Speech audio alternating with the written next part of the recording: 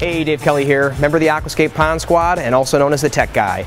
Today, I'm here to show how you can create beautiful fountainscapes with the Aquascape's decorative spillway bowls. Aquascape spillway bowls are hand-casted in GFRC. GFRC provides the appearance of a formal stone handcrafted fountain, but at a fraction of the weight, making them extremely easy to install and requires no heavy machinery. Although the two styles of bowls look similar, each one is unique in how the water is designed to flow over them. The Spillway Basin is designed for water to pool up and cascade over the entire perimeter of the basin, while the Spillway Bowl directs water over an extended edge. Both styles are large enough that they can be used as a standalone fountain, or multiple bowls and basins can be combined in a variety of configurations to create a truly unique water feature design.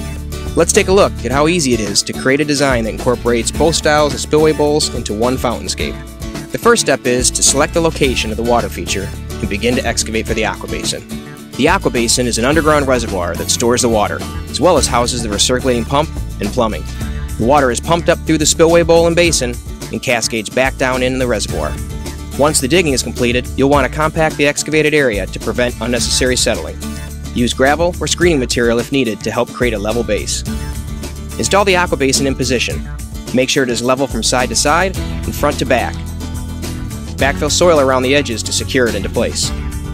Set the spillway basin on the center of the aqua basin and determine the position of the spillway stands off to the side of the aqua basin. The stands will help raise the spillway bowl to the desired height. Excavate and create a stable base for the spillway stands. Add a bed of gravel or screening material and compact to prevent any settling from occurring.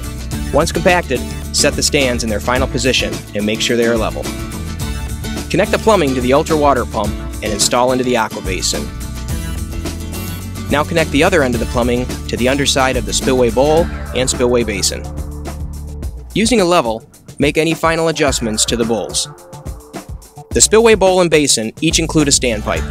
The standpipe will prevent the basin or bowl from completely draining when the pump is turned off or there's a power failure. It's now time to add water to each of the spillway bowls and fill the aqua basin reservoir.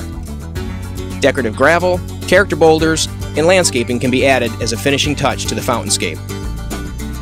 The Aquascape decorative line of spillway bowls are an easy way to add the sights and sound of water to any landscape.